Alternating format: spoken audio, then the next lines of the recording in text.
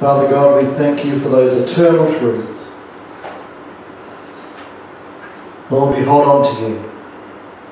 We thank you for a faith in you, that we are indeed more than conquerors. Maybe this week has been a bit unexpected. Not what we thought, not what we expected. Maybe there's been a few twists and turns, God, but you were there. And you held us in your hands. Father God, this morning as we open your word, may you inspire us and encourage us. Thank you that you hear our prayers. Thank you that you wipe our tears. Thank you that you rejoice with us and celebrate with us. May we be people of love and grace and mercy. May we reach beyond these walls and see lives transformed. In Jesus' name. Amen. Amen. So God bless you. Welcome. It's good to be here, sharing with you once again. We have a little look at Moses this morning and the Israelite people and crossing the Red Sea. So if you have a Bible or a smart device or a YouVersion Bible app or something of that, or just look on the screen and it will appear magically for you. Bible verses, hopefully in order. Yes. So it's Exodus chapter 14, verse 10 to 19, as we start our focus this morning. As Pharaoh approached, the people of Israel looked up and panicked when they saw the Egyptians overtaking them. They cried out to the Lord and said to Moses, "Why did you bring us out here to die in the wilderness? Weren't there enough graves for us in Egypt? What have you done to us? Why did you make us leave Egypt? Didn't we tell you this would happen while we were still in Egypt? We said, 'Leave us alone. Let us be slaves to the Egyptians.' It's better to be a slave in Egypt than a corpse in the wilderness." But Moses told the people, "Don't be afraid. Stand still and watch the Lord rescue you today. The Egyptians you see today will never be seen again. The Lord himself will fight for you. Just stay calm." Then the Lord said to Moses, "Why are you crying out to me? Tell the people to get moving. Pick up your staff and raise your hand over the sea. Divide the water so the Israelites can walk through the middle of the sea on dry ground. And I will harden the hearts of the Egyptians, and they will charge in after the Israelites. My great glory will be displayed through Pharaoh and his troops, his chariots and charioteers. When my glory is displayed through them, all Egypt will see my glory and know that I am the Lord." Then the angel of God who had been leading the people of Israel moved to the rear of the camp. The pillar of cloud also moved from the front and stood behind them. God led his people through the Red Sea. One of the most dramatic, amazing and exciting stories in God's Word of him delivering his people. They thought they were stuck, but God made a way out through Moses' obedience. God knew all about Moses, but he still chose him. His brokenness, his wins and losses, his self-doubt. If you know the story, Moses kept going back to Pharaoh. After 10 plagues, Pharaoh finally said, "Go, leave, get out of here. I don't want any more suffering. I don't want you here anymore. Go and worship your God." God sees our struggle. And he does for you what you cannot do for yourself. You might feel stuck or at a crossroad. Maybe there's great concerns in your life. But God is not surprised. He comes and makes a way out, makes a way forward as we move ahead in faith with him. Maybe you were heading in a wrong direction, but God still showed up. You didn't even pray. And He cared for your needs because you are His child. Pharaoh is on the move towards them. They hear the rumble of the chariots. Imagine their fear. Imagine their concern. They thought they were okay. They cannot go back to Egypt, which is behind them, and they cannot go forward because there is a sea, a massive body of water in front of them, and they are trapped and stuck and concerned.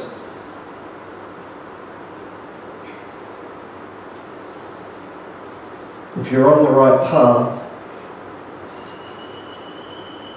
if you're following the right call, there will always be resistance.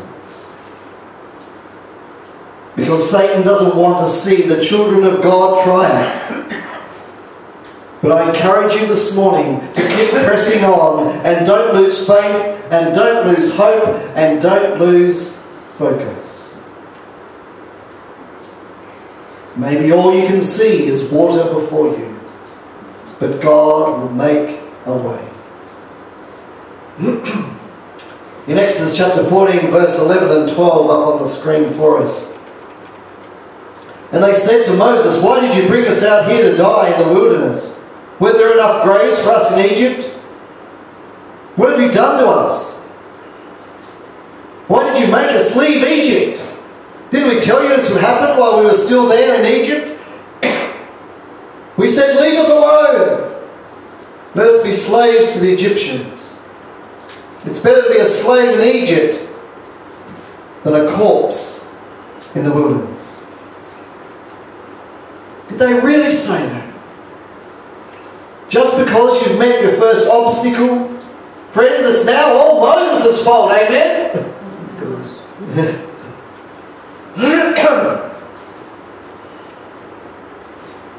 How quickly we love to blame those around us when things don't happen quick enough, or make us feel a little uncomfortable, or push us out of our comfort zone.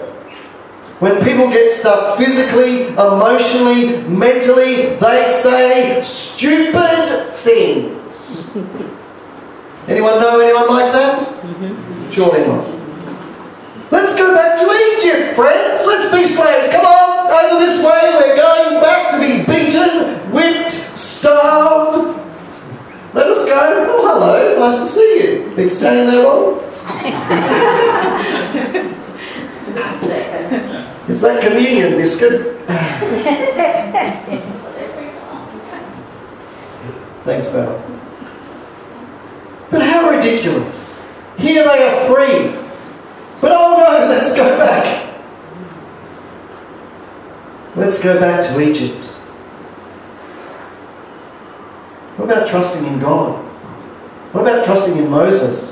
What about trusting one another that all will be okay? Maybe you're stuck this morning in a memory or a pattern or a behaviour. Maybe God is doing important work in you while you're still stuck in that place, while you're still pushing hard against that thing.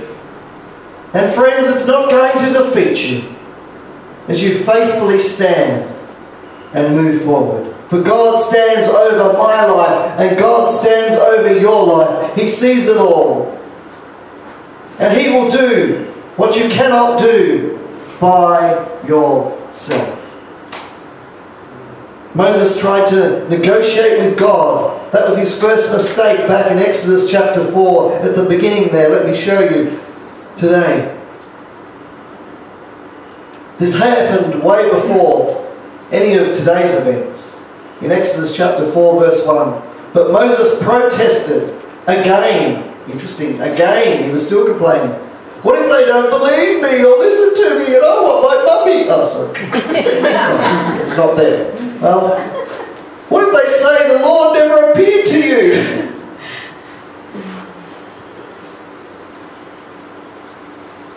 He didn't know any of that because nothing like that had happened yet. He hadn't gone to Pharaoh yet. But sadly, Moses knew Moses. And he knew his limitations. He knew his own concerns and fears, as we all do. Hear me this morning, don't get trapped in the what if.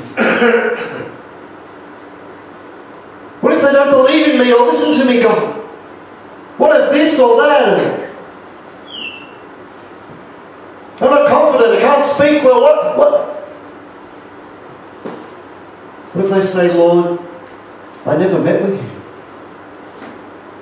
Moses knew his limitations, his fears, and his doubts. And we know ours too. Don't get trapped in the what if.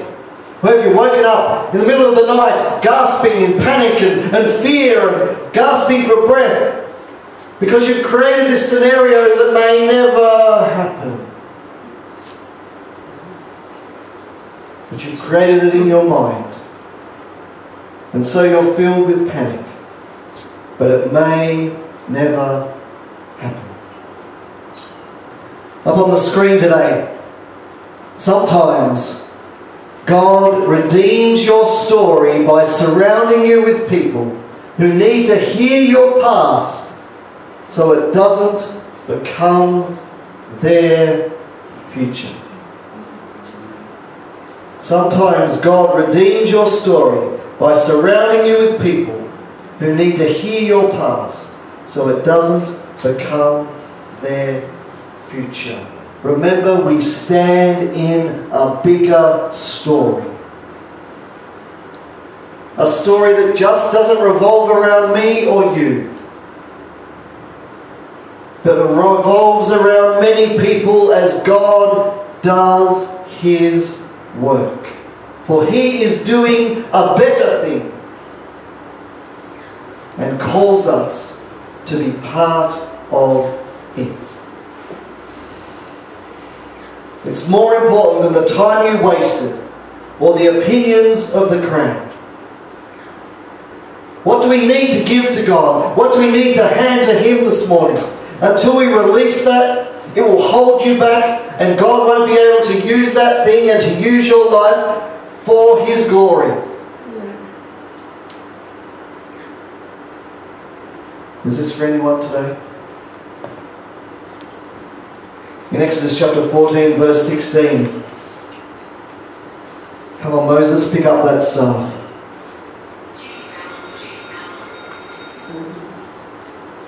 Raise it above your head. Over the sea. Divide the water so the Israelites can walk through the middle of the sea on dry ground. Pick up that staff. Remember that stick all those years before? The same staff he threw down and it became a snake, and he reached down and picked it up and it turned back into his staff. That same staff, again, would do the miraculous. As he raised it up over the sea, and they would walk through on dry ground. God showed His power and provision before, and He'll show His power and provision again. Point that staff at what you're going through. Raise it up and stretch it out and defeat what is before you. God changes things. That's what He does. God changes things. God transforms lives. God makes the story better. Amen? Beauty for ashes, mourning into dancing. He turns crosses into triumphs and doubters into believers. Any doubters? You were once. But now we are believers. He turns seas into highways. One more thing. Sure, I've got time. Exodus chapter 14, 19 to 20. Then the angel of God who had been leading the people of Israel moved to the rear of the camp. The pillar of cloud also moved from the front and stood behind them. Remember that. The cloud settled between the Egyptians and the Israelite camp. As darkness fell, the cloud turned to fire. That would be dramatic. lighting up the night. That'll be exciting, a bit like fire, but a good fire, not a bad fire. But the Egyptians and the Israelites did not approach each other all night. God had their back. He was in front, he moved behind to protect them. For he stands in the gap. When the enemy is coming. Yes, you can write that down. He won't leave you exposed, but he'll light the way. If you're willing to trust in him and not complain, but persevere and walk by faith onto the dry ground, for God has our back when we are stuck. And he led his people through the Red Sea. What makes you unique? What makes you different? What gives you a different worldview, a different calling, a different purpose? Be bold enough to work that out in life, no matter who challenges you, no matter the obstacles you face, no matter the negative voices. What makes you you? It's been said, people may not always remember what you said, but they'll always remember how you made them feel. So today, don't worry about having the right words to say, but let us lead by example. Let us take a step forward and beat that obstacle. Show love, give grace, and bring hope. In Jesus' name. God bless you. Amen.